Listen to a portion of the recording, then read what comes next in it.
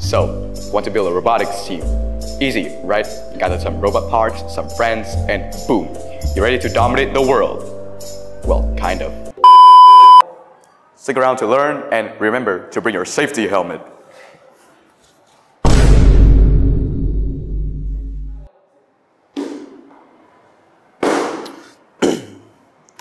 First thing first, you will have to grab some people for your team. You can have from 2 up to 15 people, but don't just grab anyone who's free after school. Put some talk into it. You will want to have a mix of coder, builders, and people who can hire up your team. Maybe also try to find some snack guy too. People who bring snack.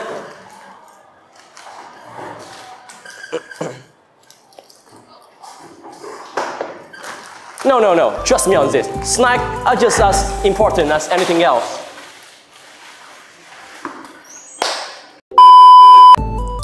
If you don't know where to find your team members, maybe just try to find your friends, people from your club, or your neighbors. If they love problem solving, or just like robots in general, the golden apple right for the picking. Next level.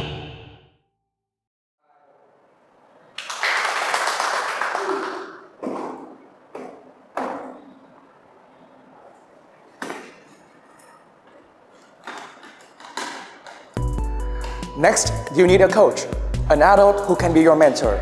Think of them like your team's Gandalf, except they don't necessarily need to know anything about robots. They just need to be ready to learn.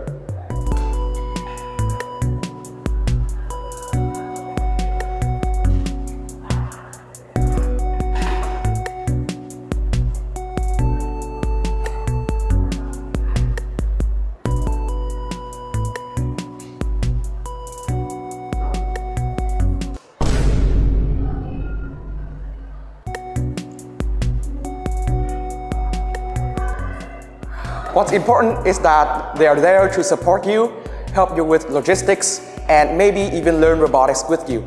Quick tip, find someone passionate about STEM, or at least be very patient.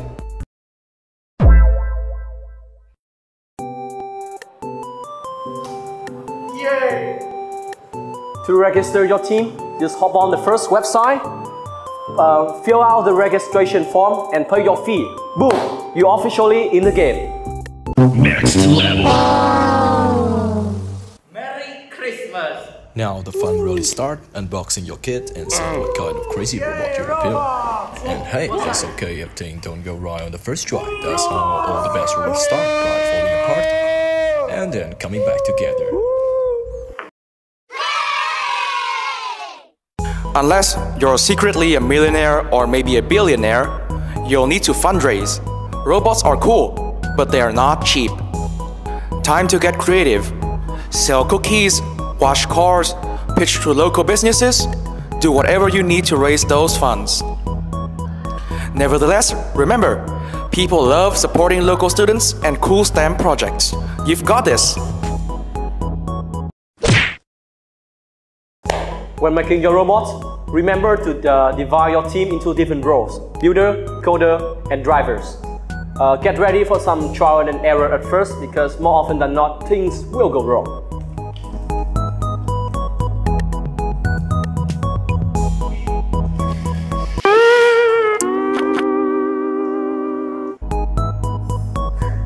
But don't you worry, because that's all part of the process. You will learn what works and what doesn't when you're making your robots. Next level.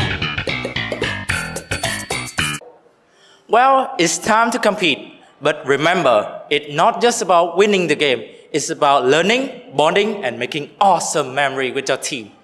Plus, there's nothing cooler than seeing your bot running, right? Now that you know how to build your very own FTC team, what are you waiting for? Get out there, gather your squad, and build something awesome. Who knows? You might be building the next champion robot. And of course, see you on the battlefield.